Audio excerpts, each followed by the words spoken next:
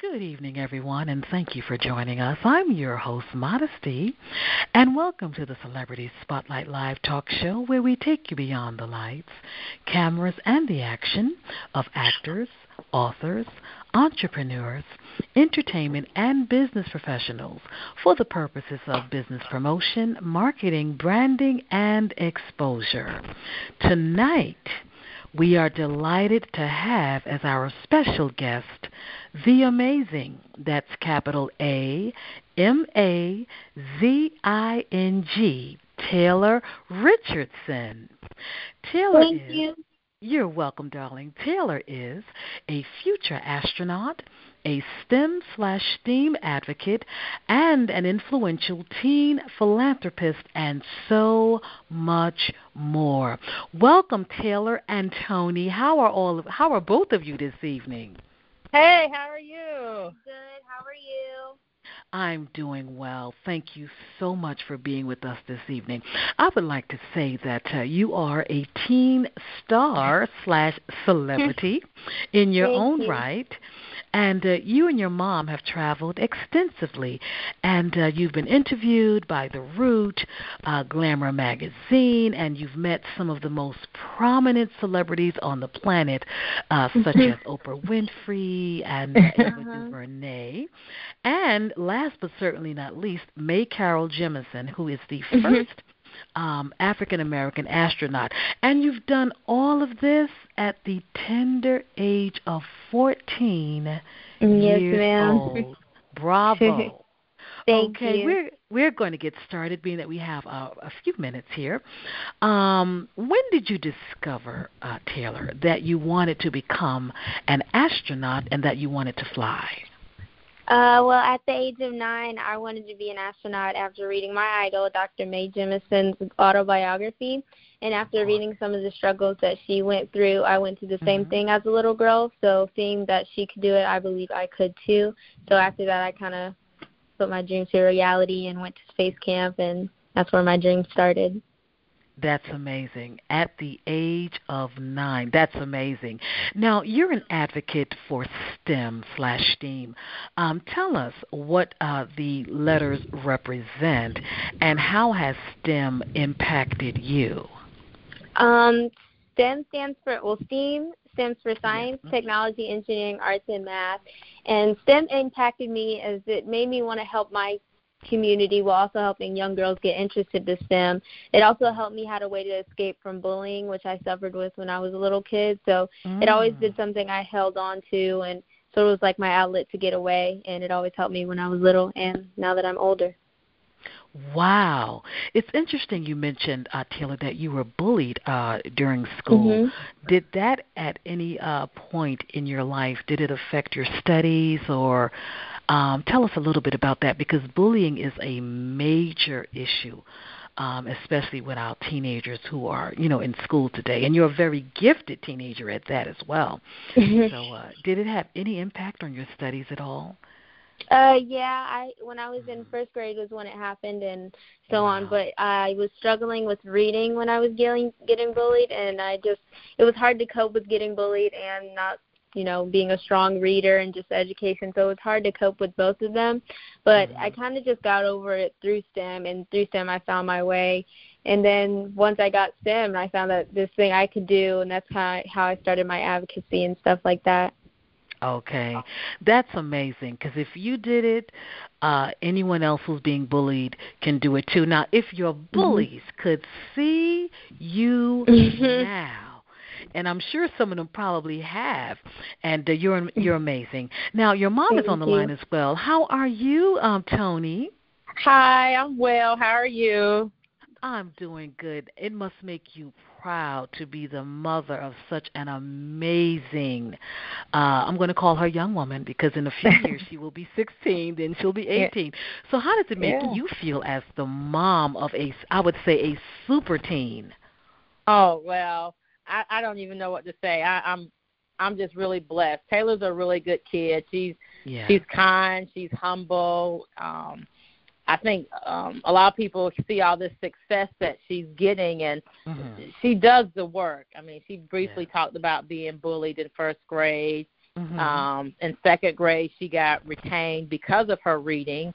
And then in third grade, she got diagnosed with ADHD, which Taylor called, what do you call it, Taylor? Abundantly different, happily divine. Oh, that's awesome. I like that.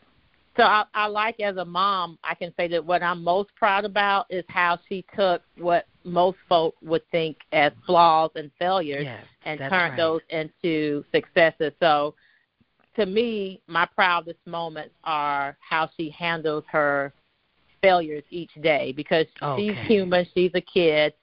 She's not perfect either. So, and she's just 14. She's excited to be 15. She'll be 15 next month. So, next month she has a birthday. Awesome. Yeah, July 15th. Oh, she's a July baby. I am as well. That is awesome. And just like you said, I'm a July baby as well. July 8th. Oh, okay, not too far apart. No, but I guess as a parent, that's what makes me, be really proud of her, because even for her birthday, instead, most kids want to have a party. They want to, get money, clothes. Exactly. This kid wants to go to Ghana and, bring resources to an orphanage there. So she really just worked hard. Yes, and you can look on, when I look at her Twitter page and the other page we're going to discuss in a few minutes, her GoFundMe page, you can see all of the work that she has done, and she does it with a smile. Now, let me segue into this, Taylor. As a teen philanthropist, you have a heart for our youth and other teens as well, domestically and internationally. Now, tell us about a past campaign that was so successful. I mean, it turned major heads. And then after you tell us about that campaign, tell us about the current campaign that you're working on. Well, the Hidden Figures campaign, that's when I did that campaign for that movie, and I raised a lot of money, and a lot of people came out. But it just shocked me, because I didn't know that many people were going to come out and see the movie. And this movie was very important to me, because it was like 3 black women who helped get John Glenn into space, and I never would have thought that would have ever happened, or without this movie, nobody would ever know. So I thought this movie was really important and that everybody should see it. That's right. And you're currently working. Go ahead, darling. Go right ahead. Oh, no, you're fine. Okay. You're working on a campaign right now, and it's very important. It's already a success. I'm going to allow you to tell us about it. But as it relates to Hidden Figures, would I be right by saying that's one of your most favorite movies of all time? Well, the Wrinkle in Time campaign, so far I've got 5,000 people to see the movie A Wrinkle in Time, while also giving them the book, because, literature is my thing. But I really liked this movie because it was my first time seeing a black female protagonist in a science fiction film, and I really thought that was important, especially for girls to see. So I raised the money and got everybody to come, and it was just really exciting for me, and I was so much proud of myself. But I did want to give a shout out to J.J. Abrams, his wife, Oprah Winfrey, and just everybody who donated. Yes, definitely. And currently, as of now, I just looked at your campaign, your GoFundMe campaign, and you have way surpassed your mark. I mean, as of late, it's 101,589,000, but you were only initially asking to raise $110,000. And that just goes to show you that people are behind you, Taylor, and you're definitely not alone. And what you are doing is amazing, because you're a role model. Yes, ma'am. You're a role model. You are a role model, and you're doing such a great job. Now, tell those who are listening and those who are going to listen after this interview has been uploaded, where can they donate to your present campaign? You can go to GoFundMe.com and then just type in Astronaut Starbright, and you can find my campaign there. And I'm glad you mentioned it. Called A Wrinkle in Time. And I'm glad you mentioned that your alias is Astronaut Starbright. I like that name. Where did you get the name from, my dear? I got it at space camp because I wanted to be an astronaut, of course, but I was very bright for my age since I was 9 years old, really into space and stuff. But I used to draw the stars and look up to the stars, so they kind of gave me that nickname, Star Bright, and it kind of just stuck and became my little trademark name. I like that a lot. And I just wanted to say also, when your mother mentioned what ADHD stood for, I'm not sure if you have considered it, but that would look phenomenal on a T-shirt. That would be amazing. What does it stand for again, my dear ADHD? Abundantly different, happily divine. Abundantly different, happily divine. That right there, I believe, would encourage. Tony, don't you agree? That would encourage so many and inspire so many kids and teenagers.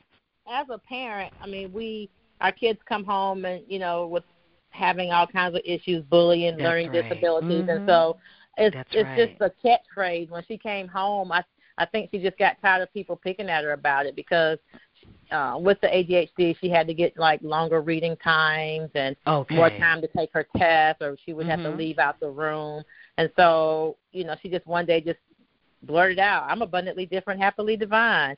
And after a while, kids were like, "I want to be that too." And it's kind of like she was just saying, "Well, just be kind to people." And even with the bullying, she did a campaign at 10. Be a buddy, not a bully, where she worked with various CEOs here in Jacksonville to say that they would stand up and be a buddy instead of a bully. So, again, it's just how she, looks at life and how she handles situations. And like I said, she's a kid, a typical teenager, but like I said, it's just how she handles life. And so many people have helped us. I know she mentioned God, every donation counts, and every donation has been given back to, if not our community, various cities.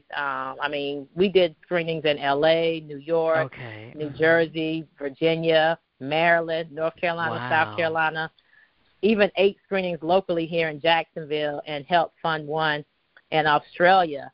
Amazing. With the campaign that was going on there. So when people pay it forward to her, I try to instill in Taylor that you can have all the money in the world, but when you donate your time and service to someone, that means more than any amount of money could ever measure, because you're giving your time and you can't get that back.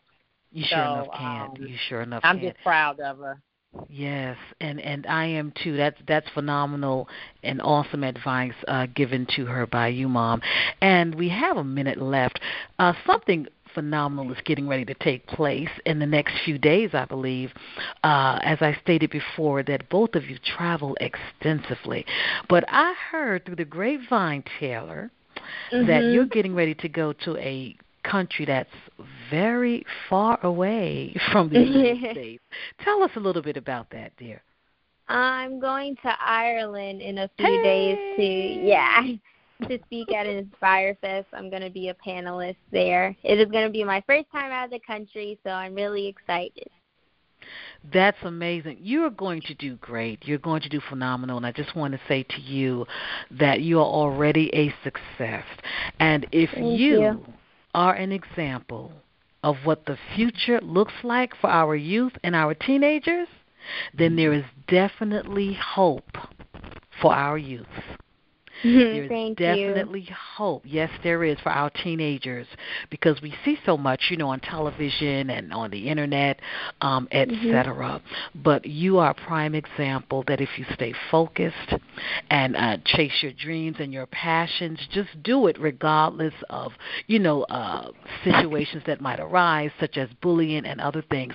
Just keep moving, keep pushing, and keep going forward. Hold on 1 minute, dear. Thank you.